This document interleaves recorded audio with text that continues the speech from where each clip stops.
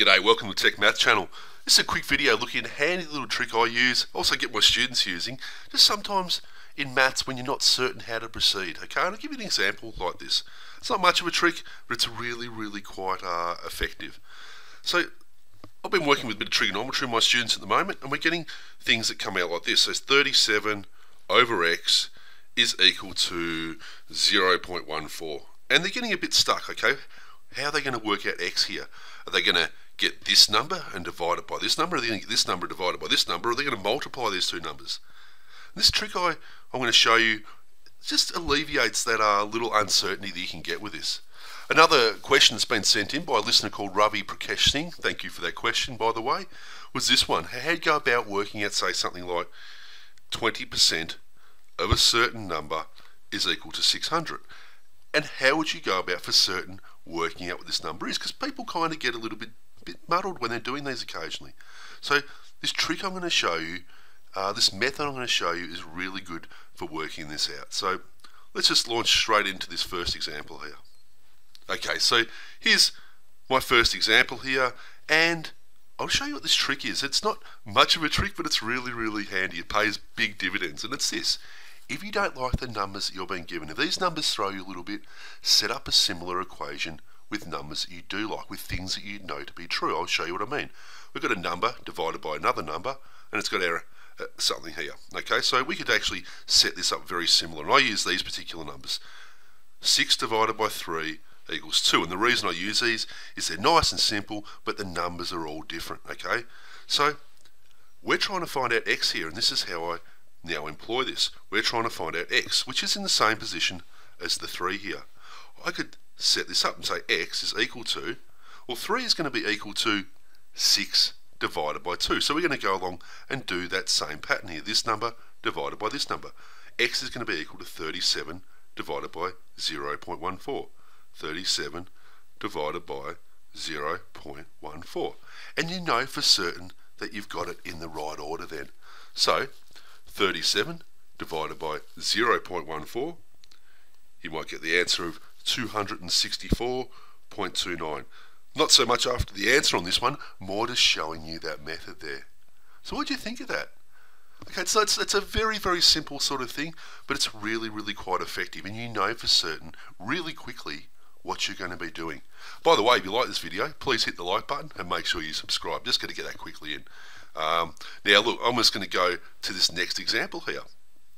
Okay, so for our second example here, thanks for that Ravi, is 20% of a certain number is equal to 600.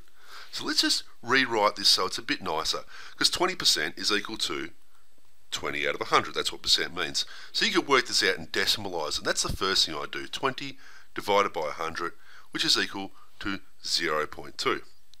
Of in maths is times, and we have this unknown number, the one we're looking for, which is equal to 600.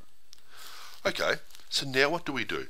Well, I'd set this up where I'd have these numbers once again, this 3, 2 and 6, and you're going to look at it and go, well, one number times another number is equal to this, so we could use our 3, 2, 6. We could say 3 times 2 is equal to 6.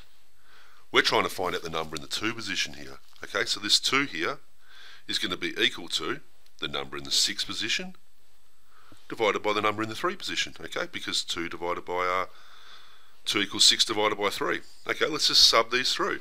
The number in the 6 position is 600. This is now for our unknown here. Divided by the number in this 3 position here, which is 0.2. What's the answer going to be? 600 divided by 0.2. If you do that, you're going to get the answer of 3,000. So that's, once again, how you can use this little method, just to know for certain what you're doing. Now look, this is not a trick at all. This is just a method of setting things up so they make sense, and you can then compare them to something which is like and like sort of thing.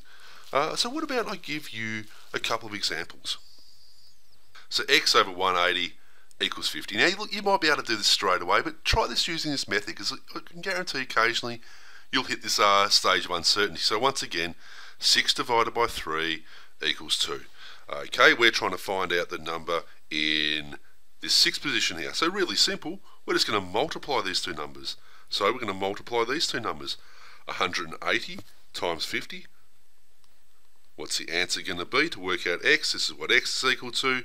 X is going to be equal to 9,000.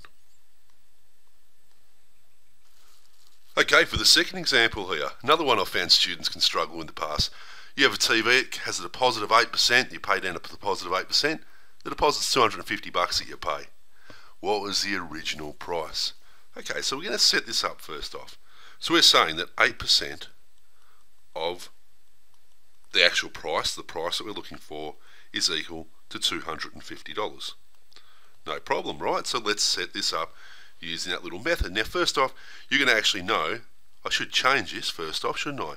Because 8%, which is 8 out of 100, 8 out of 100, which is equal to 0.08, a lot better we write it like that. So 0.08 times a certain number is equal to 250.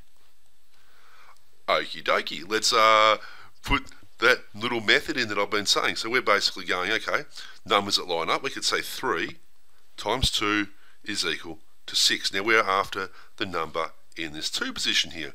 So 2 is equal to this number, the 6, divided by 3, which for our numbers, our unknown here, is going to be the number in the 6th position, 250, divided by 0.8. 0.08, sorry, I'm making mistakes. So what's our answer going to be here?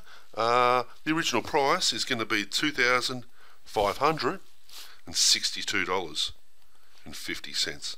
I probably should put dollars there. That's what it's equal to. Okay? Anyway, hopefully that video is of some help, okay? It's not a major trick, it's just a little method I use occasionally to try and sort out uncertainties. Once again, thanks for that question.